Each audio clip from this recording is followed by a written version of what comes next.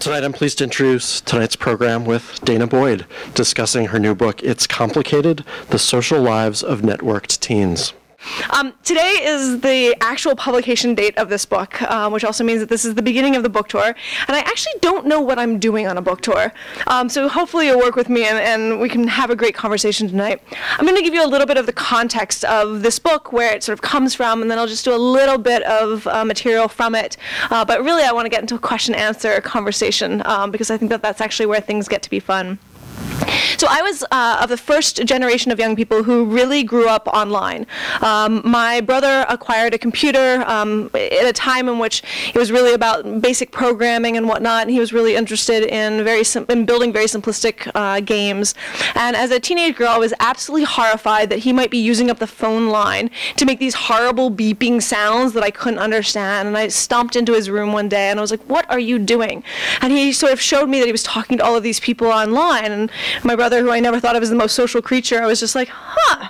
And sure enough, I quickly realized that the internet was made of people, and that made it a lot more interesting to me. So I spent my teen years in an era of internet access where it wasn't actually seen as particularly scary or problematic. In fact, the idea that you were using a computer at all was seen as a good thing. It must be educational somehow was kind of the main narrative of that day. And so I, really got passionately involved with Usenet, which is, archaic for a lot of people in the room. Spent a lot of time, encoding a lot of the things that I post on there, mostly because I was afraid of what my mother might read. My brother and I actually shared a handle online, so we kind of have this joke because we've never told my mom. So all of that material is still online.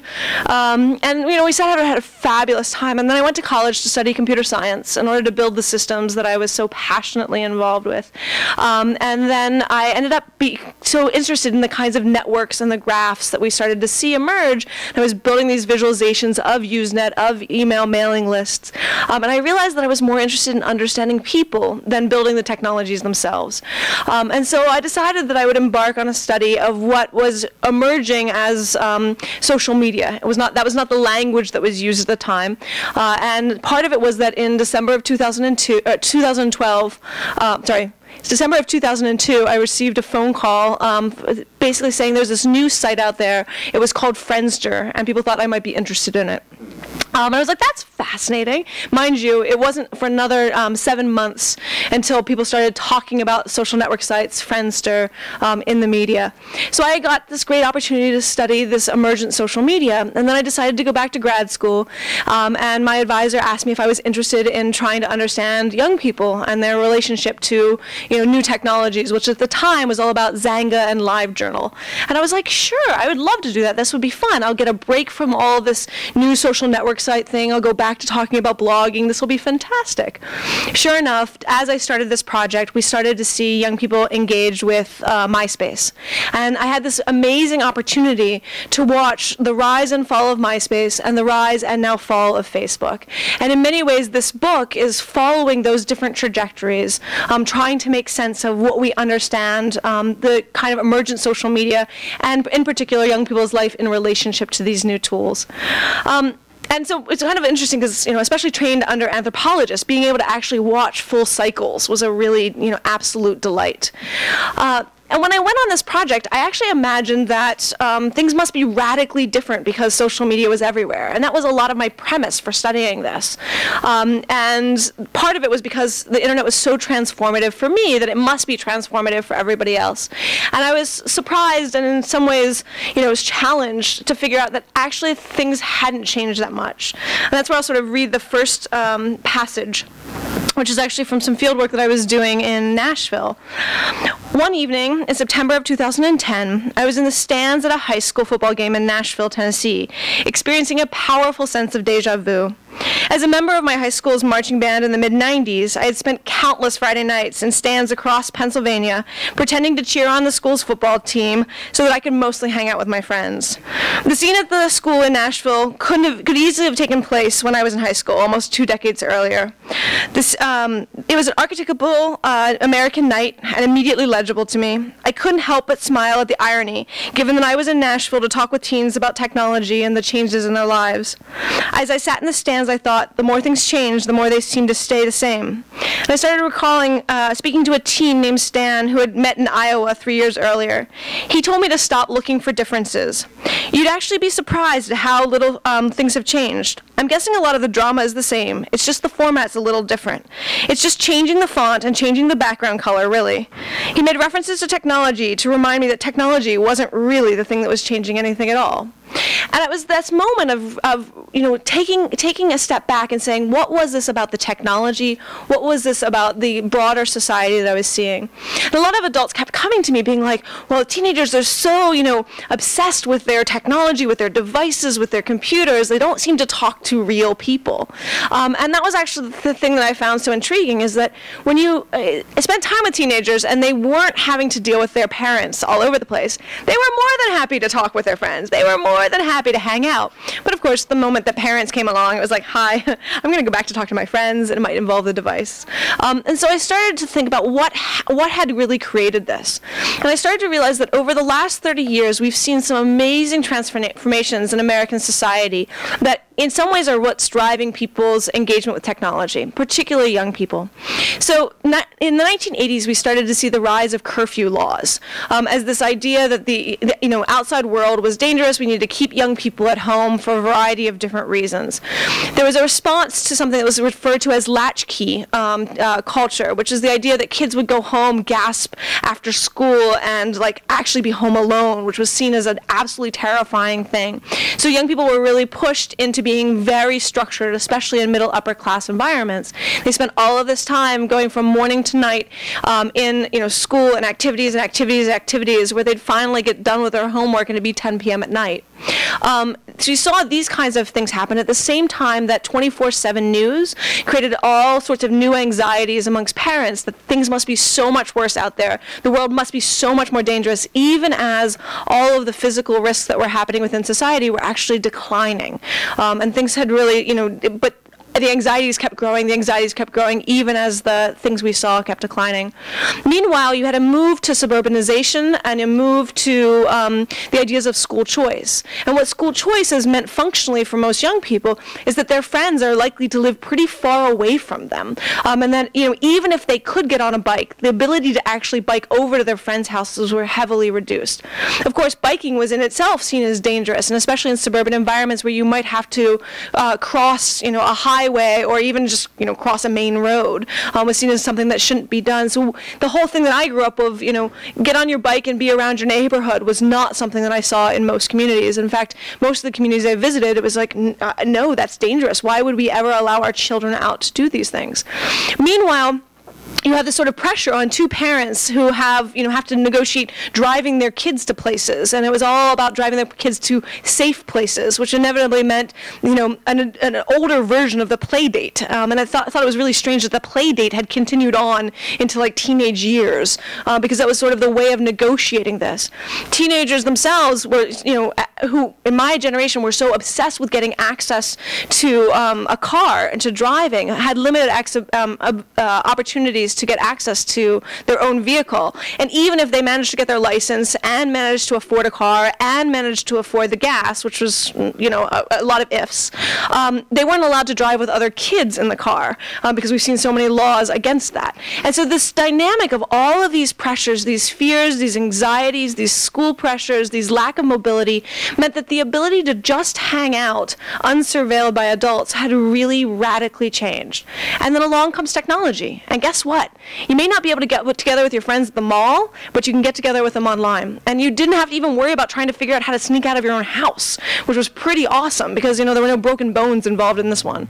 And so we saw social media emerge at a time where young people could really participate. And in doing so, they started to build their own public world. And it was really the rise of the early social media we started to see this nature and these dynamics of publicness. Of course, adults caught on. And just as adults have tried to create gated communities and separate young people, and sort of often under the guise of keeping them safe or, different concerns that are more realistic. We saw young people sort of having this massive amounts of pressure that their engagement with social media was surveilled, and this idea that we should think about how to restrict access for young people to social media. And this emerged at a time that I thought was really interesting, because young people's participation in these very public fora created this understanding that, like, young people, they must not care about privacy at all, right? Why else would they spend so much time participating in these social media? But of course, anybody who has a teenager knows that they don't necessarily want to tell you everything. They may tell you a lot, and depending on your relationship, it might be more than you even want to hear. But the dynamics are not necessarily about saying everything. And so that's actually where I get to an anecdote from here in Boston.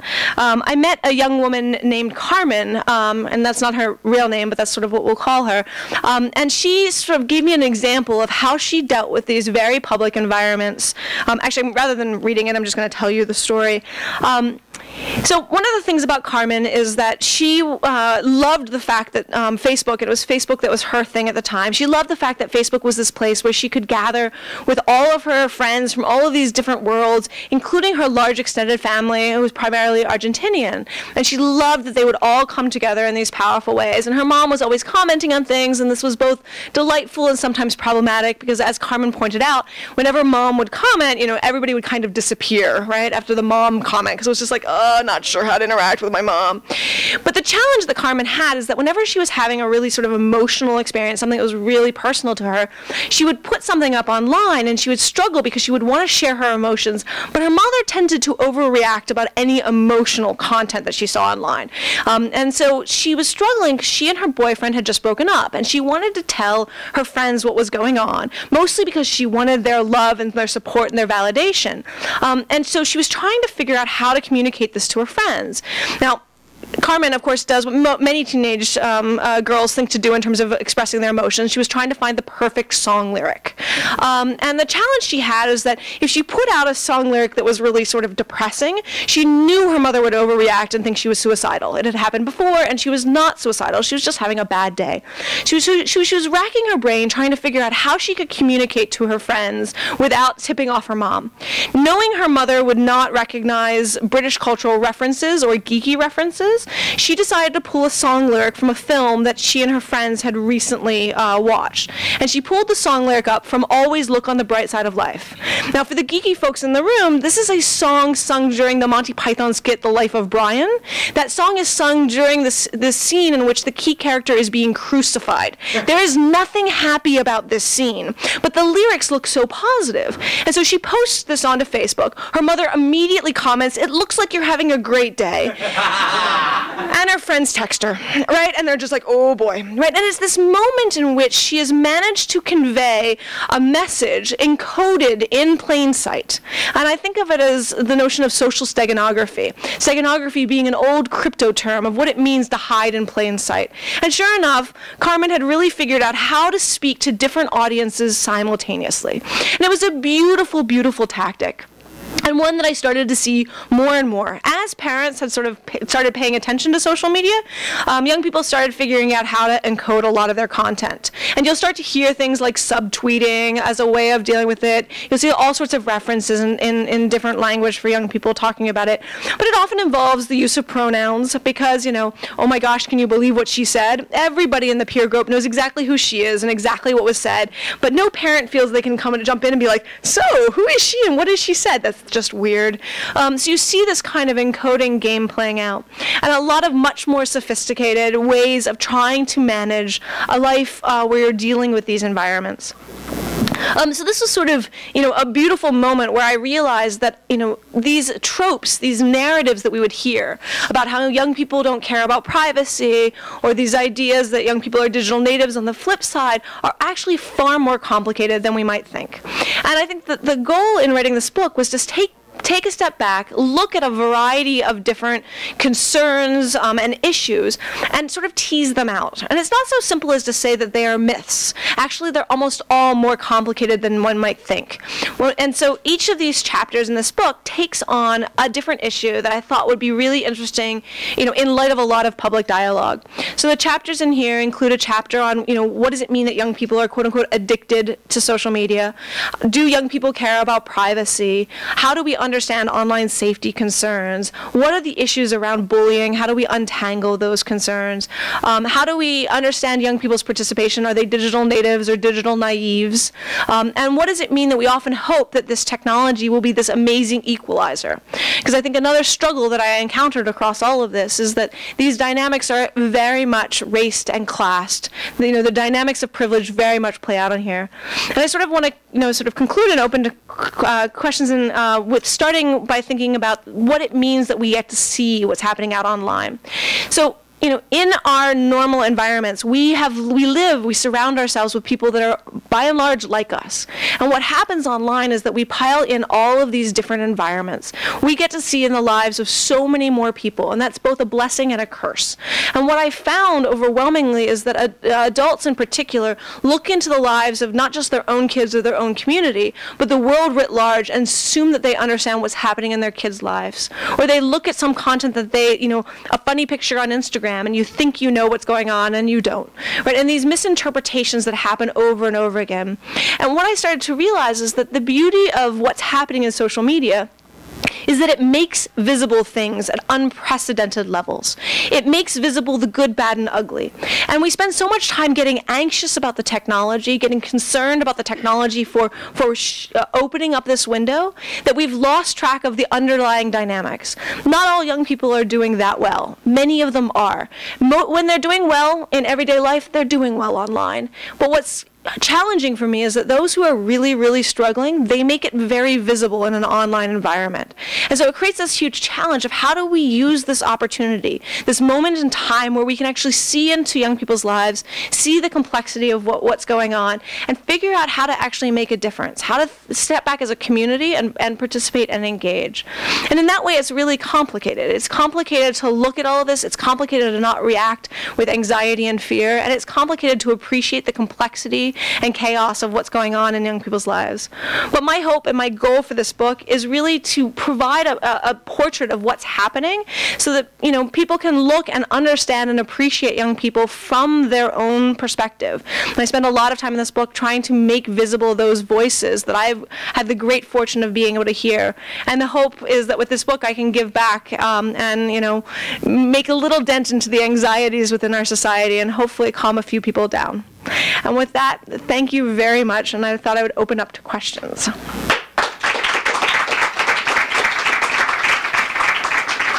Yeah. And by the way, I have to repeat them for the video, so be prepared. Yeah. When you started talking, you said about the rise and fall of MySpace, followed by the rise and fall of Facebook. Can you say what you mean by the fall of Facebook? Sure. What is the next one? So what's been interesting is that those different sites and the question was about the rise and fall of MySpace, and I referred to the notion of the rise and fall of Facebook, and what do I mean by this? Different sites and services have fit into people's lives in different ways. There was an era in which the notion of you've got mail was really exciting, and I would go home and be like, email, yippee, and think about all of the gifts that had sort of come down from the internet heavens, and this was fantastic. And now my relationship to email is like, oh boy, when you go home and you're like, I've got so many things to answer, so many things to deal with. And that doesn't mean that I have left email. I have very much not left email. But the fact is that my relationship to email is very different than it was in that moment of passion. What has happened with a lot of the major social network sites is that, and particularly with Facebook, is that there was a moment in time where getting on Facebook was the coolest, funnest thing ever. And it was just too exciting to be there. And now for a lot of teenagers, it's just like, yeah, Facebook. And that sort of emotional exhaustion does not mean that they've necessarily left left it, but its passion play is no longer there. And it makes sense for a variety of different reasons. You're on Facebook with everybody you've ever met. And right, who wants to hang out with all the people across all space and time simultaneously, including your parents as they're trying to be cool? Because that's just weird. And so you start to see young people really engage with Facebook much more practically. It's the place to, that you check in and you can see or share a photo with everybody if you need to. It's a place where you can contact somebody and get somebody's cell number so you can text them. It's a place that, you've had to interact with a variety of adults and you may not really like. And depending on a particular teen, they may still be there as a primary site, destination site, or not. And what you've seen in this moment, and really sort of the last 2 years began it, but I think it's really ramped up, and it continues to ramp up, is something that I think is actually a much more natural state, which is the proliferation of a ton of different apps and services and sites where there's no next big thing. There's, young people who are participating across a variety of environments from, Instagram, where they're engaged in photo sharing, or Snapchat, right, which has different purposes, for that. More interest-driven activities will get to Tumblr or we'll get to Twitter, right? So that's where you might hang out with everybody else who's interested in fashion, or everybody else who's like really obsessed with One Direction. You see that kind of dynamic. You see a ton of messaging services popping up amongst one's friends. You see, these moments of being curious about what people in your network are saying. So you see things like Whisper.io or Secret or even Ask.fm. All of these things are happening simultaneously, and depending on which teen group you talk to, you'll see different cool sites and services. But I don't think we're pushing back to one major destination site, and I think that that's in many ways a more common, comfortable state of being. Yeah. It can be assumed that teenagers today are some of the most prolific writers. Compared to past generations or recent generations, what kind of implications of that have you seen in research? Are they becoming better at using the written word to share sentiment and to connect with each other? So the question was, are young people becoming better writers? They're some of the most prolific in history. How do we understand their relationship to it? Part of what's fascinating is that we are so used to an oral culture as a way of everyday ephemeral expressions. And what happened when we started seeing a whole variety of textual media was that you had to write text content in order to communicate, in order to, in many ways, write yourself into being online. And from my days in Usenet through, I would say, the early phases of social network sites, a lot of it was textual output. And that textual output challenged people because it was like, this isn't formal writing. And I still remember my grandmother getting very, very upset with me because, actually, more upset with my mother, where she called up my mother and was like, I don't think Danah knows how to write. She seems to have these, it looks like words, but it's not words. And I was like, no, Grandma, it's a different story. And so part of what was challenging is there was a lot of expression through text, but I wouldn't necessarily say it's the same as writing. And of course, we saw a wide variety of this. Young people who were blogging were very much expressing much more complicated narratives through this. But a lot of it was really ephemeral speech. I think that there's actually a really interesting moment that's happening right now where we're moving from textual expressions in the ephemera to actually visual ones. And it has to do with the fact that, everybody's got a camera phone on their device. You can take a quick picture, you can take a quick vid, and you can spread that. So what we're seeing is a shift from real textual culture to media, visual media. And so I think we'll see those transformations. That said, I think that there is something really powerful of knowing that you have to be able to engage with text or media in general. And I think there's a lot learned in those practices. And so for the cohort who came of age really participating in text, they learned to express themselves textually in phenomenal ways. One of the places where I'm seeing this very concretely is that I'm on the board of a service called Crisis Text Line, which is actually a texting hotline for young people who are in crisis. And part of it was recognition that people were not actually calling, hotlines when they were in crisis, but they needed a way of expressing themselves. And we found that many young people, when they're not doing well, will be willing to express their emotions pretty extensively to counselors in a textual media. And so that's one of the reasons we'd be able to see this as a switch. So I think that, the answer to your story is it's complicated. Like, there is a lot more text textual engagement, but it's a lot more ephemeral. It doesn't guarantee that people know how to write in the sort of classic way, and that creates unbelievable numbers of anxieties that you've seen. But it doesn't mean that they don't know how to write. It's that they're actually participating in this as a communicative mode, and that we're actually in a mode where we're transitioning. And I think Snapchat's probably the most interesting of this, in part because, you know, the history of social media is like everything you put out there must be around for forever. And so there's this weird element where it's like, at first we're like, oh, people are only sharing on Snapchat like things that they have to hide. That's like, no, actually most of it is things you just don't want to stick around because it's not that interesting, right? It's just, they're dumb, they're in the moment, they're funny. But there's something also really beautiful about Snapchat, which is that when I send you a photo, if I make you do it, if I do it on Instagram, you're scrolling, you might pay 5 seconds of attention maybe if we're lucky. But what's interesting of Snapchat is that I have to push down and I have to look at the thing that was sent to me. And that's actually a really interesting moment of also visual literacy, where it's not just in the periphery, but it's a moment of paying attention. Other questions? Yeah. So I have a coworker whose teenager forgot to log out of her Facebook profile on the computer she shared with mom, which was of course friends with all of her friends' fake Facebook profiles with their fake names, all of which is completely against Facebook's policy. How common is that, and do you have any comments on how teens generally are negotiating issues of identity and multiple identities? Right. The question was whether or not the process of creating fake profiles and fake networks was really common, and how young people are negotiating multiple identities. The fascinating thing was that the practice of creating mirror networks, which is what I think of them as, is like, which is the idea of you've got your network on social media that your parents know about and that the teachers know about that has your real name, and you've got the separate network of the same people that you're connected to, but it's all of their fake accounts. These mirror networks were extraordinarily common up until Facebook. So MySpace, universal, right? Like that was just like a guarantee teenagers were doing this. The reason that it was not common on Facebook was because it was really easy to slip up. And not only did you possibly slip up, but all it took was for Facebook to make a recommendation to your parents about this other network, and you were in deep trouble. So you had to do a lot more effort to make this not visible than in previous kinds of systems. But what ends up happening is that young people, in some ways, oh, these fake identities, they must be all about, like, you know, terrible things young people are doing on the internet. Actually, most of it is just a place where you're not constantly surveilled. And so it's a place where young people felt as though they could just sort of be free, not just from their parents, but from their teachers, from their, from college admissions officers, from military recruiters, who were very much always in their business.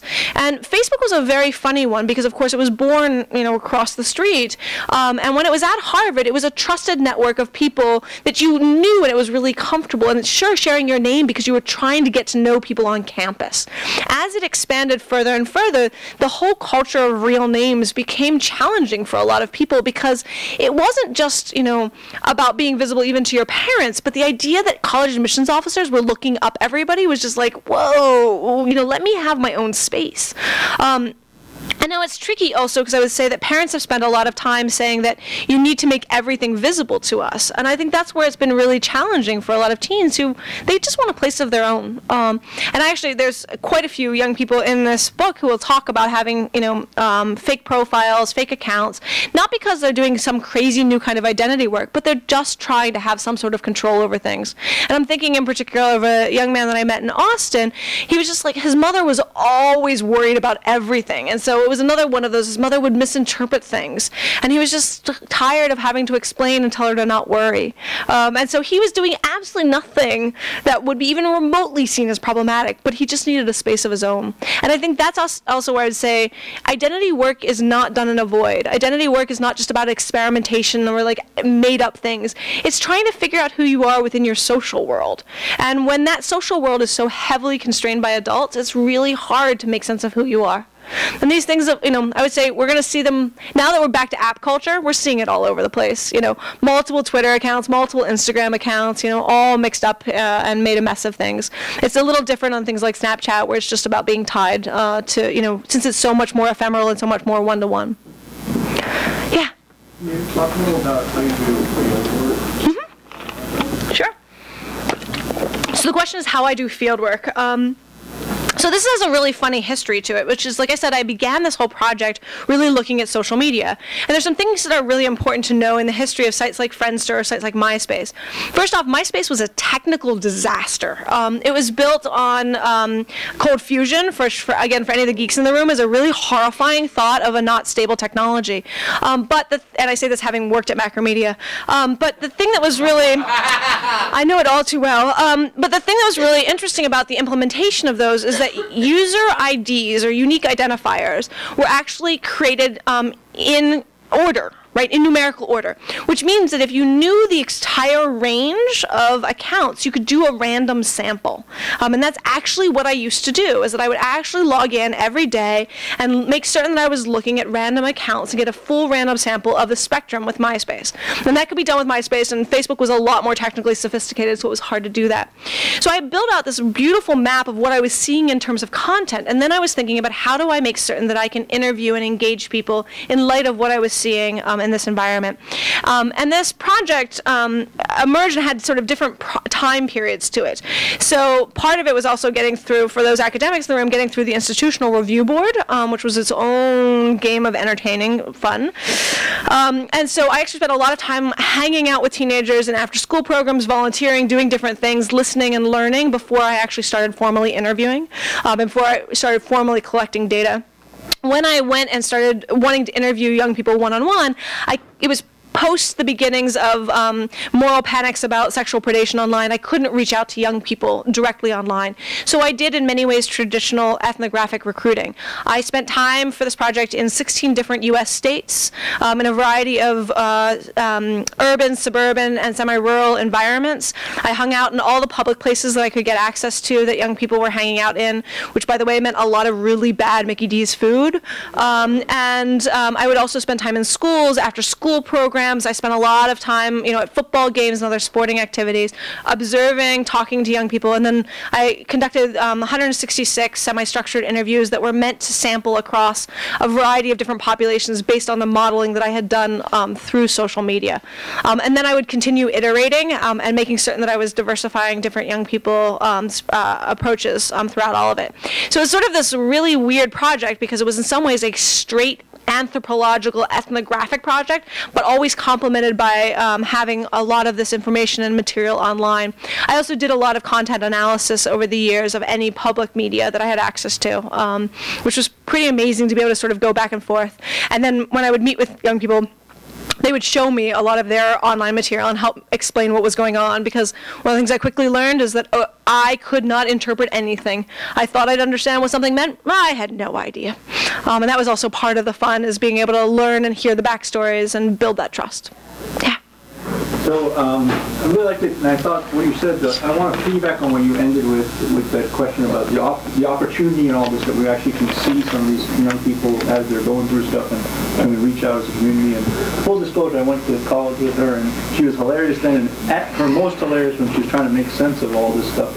And what I think it's like, my whole question is about the end of the local. So when we were in school, you felt like you were in one community, and whether you're growing up in Pennsylvania or I grew up here in Wellesley, and you didn't have to think about the people in Newton, forget about the people in Pennsylvania. But now, so then if you're on campus at Harvard and your high school friend that went to Yale or whatever is on Facebook, so the good thing is if you're the queer kid in some Alabama town, you can connect up with queer kids around. But the bad news is you can't feel like you're in Alabama anymore. You're just always on the planet at all times, and so you're just part. So Dave Chappelle has his line: it's hard to situate yourself amongst 7 billion. Yeah.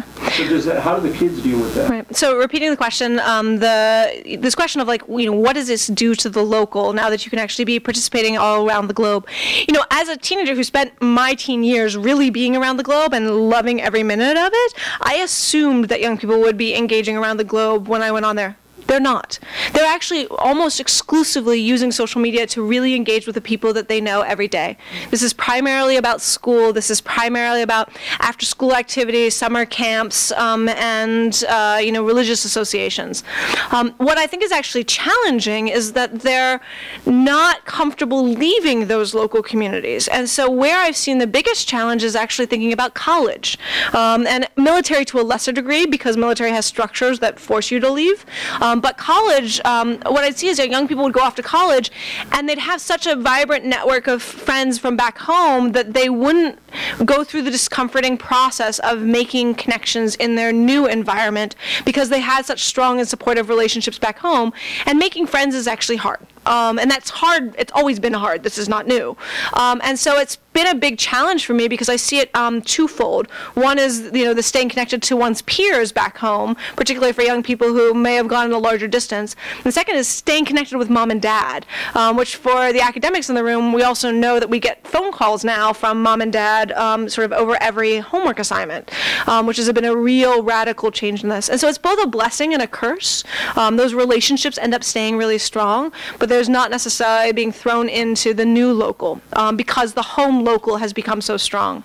I also think that this is important to realize what it means for the kinds of social engineering that universities do that in some ways we don't pay attention to. You are assigned a roommate in college that is not necessarily supposed to be your best friend. That person is often there because it's about showing you some other perspective on the world. And because we've spent so much time telling young people that strangers are dangerous and that people that are not like them are dangerous, we see amazing discomfort in these university settings where young people are forced to encounter people that are not like them. And so I think that we actually have to step back and question what that means for our conversations about a diversity, what it means about our conversations about making certain that you can make connections and build relationships to people who are much wider and more different than you. And I think that the stranger danger conversation went too far in many ways because young people really, they bought it. Like, they didn't talk to strangers. And I'll sort of, one more example, since you brought up the LGBT issue, that one was a very personal one for me. So for, a lot of us who are queer youth who came out online, the internet was an amazing opportunity as teenagers. It was an amazing ability to connect to people around the globe, to feel like you were okay. When I went back into the field, what I kept hearing from queer youth was that, they would never talk to strangers online. Why would they? And, even when they themselves were really depressed, even though when they themselves were really being harmed in person, because they were convinced that the strangers were far more dangerous than their peers. And even though many of their peers were so much more abusive. And the place where I saw this, and has been at its most heartbreaking, and the piece of data that I've still not been able to figure out well, has to do with Dan Savage's sort of It Gets Better campaign. So because young people were so not wanting to talk to strangers, when the It Gets Better campaign came along, a lot of young people were like, I'm going to participate in this. This is going to be this amazing place to connect. And I saw teenagers around the country make videos of It Gets Better, so telling their own story, expecting that they would find community and support. And rather than finding community and support in that environment, in an environment where strangers are dangerous, what they ended up getting was chastised and harmed back home. And I would say for a lot of young people, it actually made things much worse rather than much better. And it was really hard for me to track because a huge number of LGBT-related suicides in the following year were of young people who had referred to making videos and things getting worse. And so this is where I really struggle with these moments, because those online communities can be really valuable, but you need to know that you're connecting to a person. And in the light of stranger danger, we have so heavily discouraged young people from connecting that they don't get the support that my cohort really, really did. And that's a really uplifting topic. Hi. Hi. What are your thoughts about how teachers can utilize the use of social media if they should be, or if you think that should be a space that's more kind of protected for social? Right. So the question is, what can teachers do? How can teachers engage with this, or should it be protected for youth use? In the early days of social media, before there was principals and law enforcement officers telling teachers that they should not be on social media, a lot of teachers really were on social media. And what was really interesting was how many powerful conversations teachers had with young people about that. So in this book, I refer to a particular story that I sort of got to watch unfold, which is a story of a teacher out in the Bay Area in a working class environment, and I'll call him Mr. C. And And Mr. C had created a MySpace profile. It was of that particular era. And all of his students had sort of friended him. And he was like, okay, I'll be friends with you there, but I'm staying out of this, but I'll be friends. And then they started writing all these comments on his profile. And one of them that was amazing to watch unfold was this young woman who was like, yo, Mr. C, like, why am I learning trig? Like, my parents don't know trig. Nobody around me knows trig. What is the point of any of this? And the teacher came back and said, I appreciate this. You probably think that Shakespeare is useless too. But the reason we're teaching you these things is we're trying to help you think and learn and be exposed to different understandings. You may not use trig, but it's actually still valuable, and here's what's going on. And all of these students started piling in, and all of a sudden a whole conversation about pedagogy unfolded on this teacher's profile, which was just unbelievable. And it changed his dynamics with his students for the next month, because they were willing to engage with him about what he was learning, or what they were learning, and what he was teaching. And so it was this great to see this kind of dynamic. As we started to see teachers be, pushed off of social media because they weren't supposed to participate, it wasn't actually students that were pushing them off. And so, the advice that I've long given teachers, which is completely antithetical to Facebook's, ways of acting, is create a teacher profile. A teacher profile that is purely you as teacher on whatever major social services there are. Never friend a teenager, because that's awkward and weird. But if a teenager writes back to you and friends you, say yes. And stay out of their business and be there and be supportive. And if you see something that's, weird or bothersome, you can sit there and see them the next day and go, by the way, I'm on this site with you, right? And then, of course, they're like, oh, okay. And there's a change of a conversation. The reason I think that this is important, and I would say this is not for every educator, because teachers, bless them, are dealing with so much overwhelming realities. But it's a matter of what it means to create a community. And we've gotten to a point, especially in upper middle class environments, where it's only custodial parents that have meaningful interactions between young people and adults. And actually, we need to create a whole community of adults that are really a part of young people's lives, and not there to always be the rule maker, but there that's just generally present. This is also generally advice I give to parents, is like, build an entire network for your youth of other adults that are in their lives, whether it's their cool aunt or uncle, their older cousin, the cool coach, whoever it is, people that'll be present. A lot of young people will invite them into social media, and then they can be there and be supportive, and that's pretty phenomenal. Now, in terms of whether to use this formally educationally, generally don't use any technology if it doesn't fit into the pedagogy, right? Like, I think this is a dangerous thing we do in an education environment. So we focus on whatever's the new hot thing, and we're like, we'll put it into the classroom. It's like, no, it doesn't fit there. But also recognize that there's tremendous amounts of learning that go on in social media, and it's about acknowledging the learning, which is different than trying to make it quote unquote educational. Other questions? Yeah. Thank you so much for your talk. This is very fascinating. I'm interested in if you wouldn't mind speaking more to the racial and class contours of this project, and just some of your findings, especially in urban areas. Yeah. So the question was if I would speak to a lot of the racial and class dynamics of the project. I want to start with a situation that I ran into, which was sort of in the middle of the project. In 2006 to 2007, which is where we started to see the rise of Facebook for worlds outside of college, we started to see young people split between these two environments. They were on MySpace or they were on Facebook. And at first I was like, this is fascinating. Like, why are some people choosing one or the other? And then I had some intense conversations with teenagers, including one that occurred not too far from here in the greater Massachusetts area, of a young woman sitting down and saying, I don't really mean to be racist or whatever, but, MySpace is kind of ghetto. And I was like, what does that mean? And as I dove into it and I started looking at what was happening, I realized that the media language around MySpace had positioned it in race and class terms. It had positioned it as the urban, as the dangerous, as the risque place, whereas Facebook had been held up as like safe and quiet and private and protected. And this tension had played out in young people. And as they moved between these two sites, what became really visible people is just how raced and classed young people's networks are.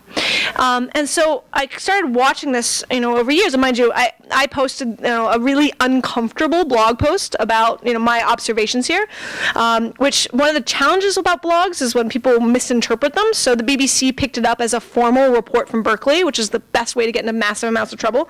And I got slammed in every which direction. And representatives from both MySpace and Facebook, namely lawyers from both MySpace and Facebook, called me up starting to critique me for, destroying their reputation and brand. And I was like, this is fascinating that both of them are calling me up. That's intriguing. And adults were attacking me for being racist. But overwhelmingly, the teenagers kept coming and being like, you're right, here, let me explain to you what's going on. You don't fully understand it. And they actually mapped this out. So I started to see these splits, and these splits happen now on every major social media. What you start to realize is that young people's participation on these sites is with the people that are like them.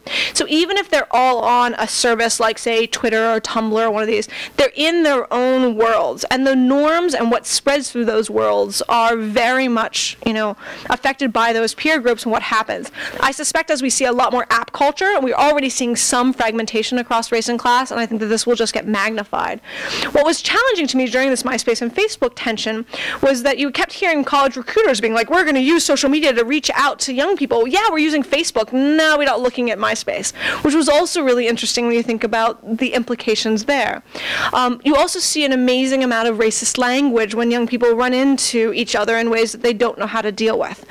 So, for example, I recount in here what happened the night of the BET Awards in 2000, I want to say it was 2008, I may be wrong on that, don't quote me, where what happened was that all of the trending topics, it was the first wave of trending topics, were all icons of the black community, and so countless numbers of young people would reach out and just be like, make racist comments around this. We certainly saw this with actually what happened when Hunger Games came out. The idea that one of the key characters was black was shocking to some young people, and you saw this very racist language. The reason I point this out is that these dynamics of race and class aren't just about differences of use, but about these narratives that we have in a so-called post-racial society, where what we start to realize is that because young people have been socially, structurally kept within groups of sameness, they don't always know how to encounter a difference online. And I think that's been really challenging to watch. In terms of actual practices, one of the things that's been interesting about social media is that it's been used broadly. Now, some of it may be more mobile only, some of it may be more picture-oriented or more hashtag-oriented, or this, that, and the other, and those contours make a difference. But engagement is unbelievably, across all youth in pretty significant ways. And the details vary, but the participation doesn't.